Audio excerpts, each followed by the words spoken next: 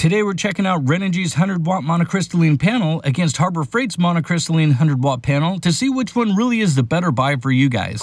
Both of these are brand new out of the box, that way the test is as equal as possible, and we'll go over a few differences along the way and also about how much they cost. I picked up the Harbor Freight panel for $99, which this is with a coupon because normally the price of these have actually gone up, and now the everyday price for the 100-watt panel from Harbor Freight is actually $130.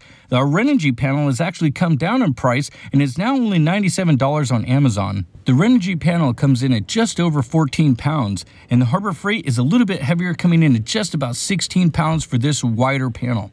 The Renogy's junction box is IP65 rated, so it is weatherproof and comes with 14 gauge cables with MC4 connectors.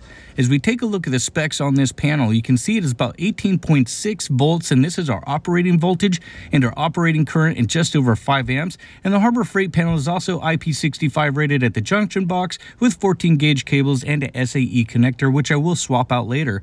If you want to look at the specs on this one, it's actually not on the back of the panel. You have to go into the manual and take a look, and it's 18 volts and 5.56 amps, so it is a little bit higher on the amp rating.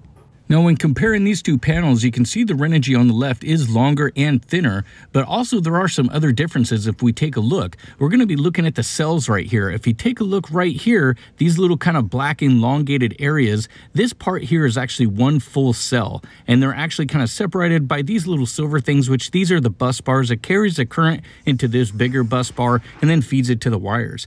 Now, if we take a look, this has 3 cells along the bottom and then 11 along the side, so that gives us a total of 33 cells on this one panel. And now as we take a look at the Harbor Freight panel, which is a little bit different, you can see this one has a lot smaller cells on it. If we take a look down here, each one of these black rectangles that's basically one cell right there, and then the other one right above it, and then of course there's a little silver bus bars. Now this one actually has 68 small cells versus the Renogy panel has 33. So is it better to have a lot of small cells, or is it better to have fewer cells and just have them bigger? This has been a debate for quite a while. It seems like in the earlier years it was better to have a lot of small ones, but now it seems like it's kind of gone back and forth. But here's another look at it, and these are the bigger cells of the Renogy panel, and here's all the smaller cells of the Harbor Freight, so we'll see which one really does better. As we pop the cover off the back of the Renogy panel, you can see the little orange O-ring. That's to help keep the back of this area waterproof.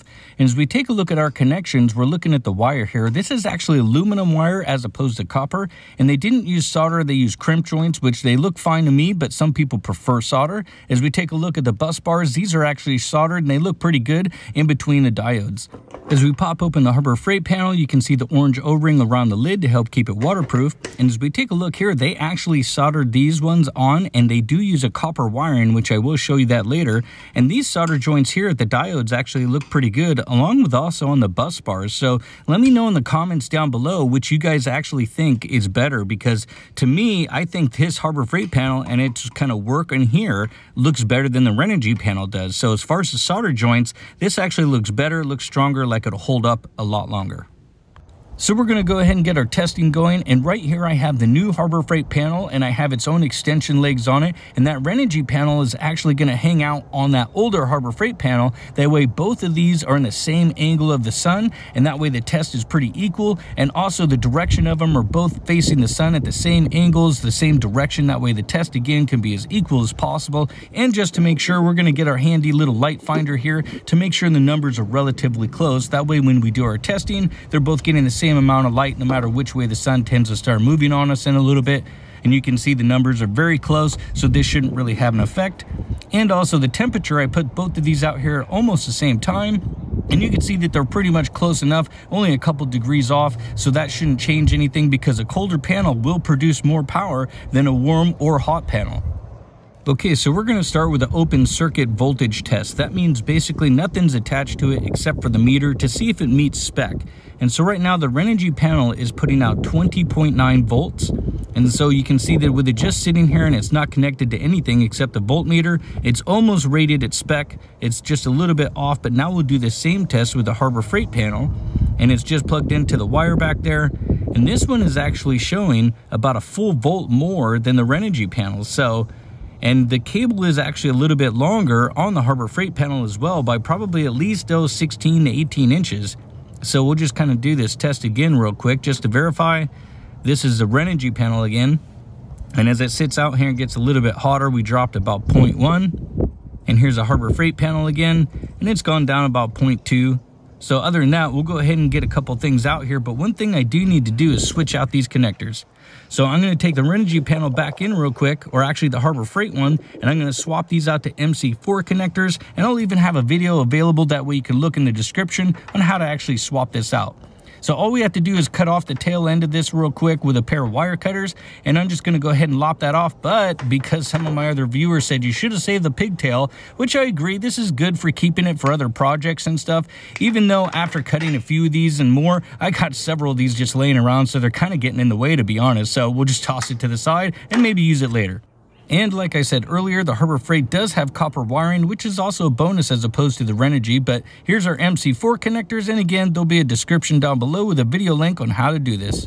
Okay, so I have the panels back out here facing the same direction and the same settings as last time. Now that's a little meter for the Renogy panel, and then I have another one connected to the Harbor Freight panel.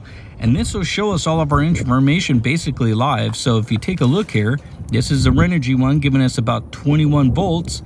And the one right above it is giving us 22 volts, and that's the Harbor Freight panel. So currently it's putting out more voltage, but we'll see what happens when we actually hook it up to something, if it's going to give us more wattage in the end. So we're going to go ahead and use this EcoFlow power station, and this is what we're going to draw the wattage from the panels, and we'll verify the meter with the meter that's on the power station as well, just to see how accurate it is.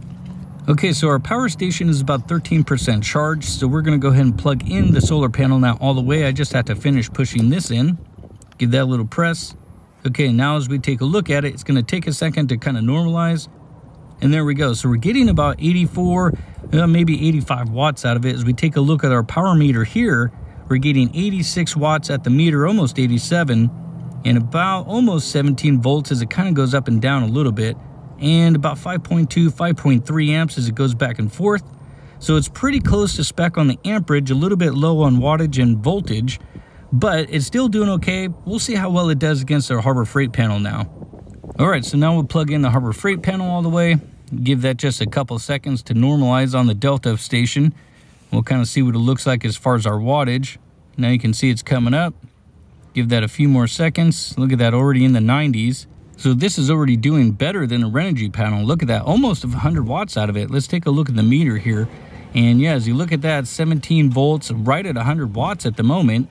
And even the amperage is doing really good, right about 5.7 there. So far this is doing really well. It's basically giving us full spec, which is kind of not normal for panels, really. I mean, because these also will degrade a little bit, but with these connections, you also lose a little bit of power versus if I was to plug straight into this, I'd probably get, maybe another 2 or 3 watts, but as we look at that, yeah, look how well that's doing. That's great. So yeah, right at 100 watts. This is awesome to see basically this panel doing this. So it just kind of shows you maybe the copper wire and the soldering, or maybe more cells really are just better. But let me know in the comments what you think down below. Be sure to smash the like button and subscribe. And until then, I hope to see you guys next time.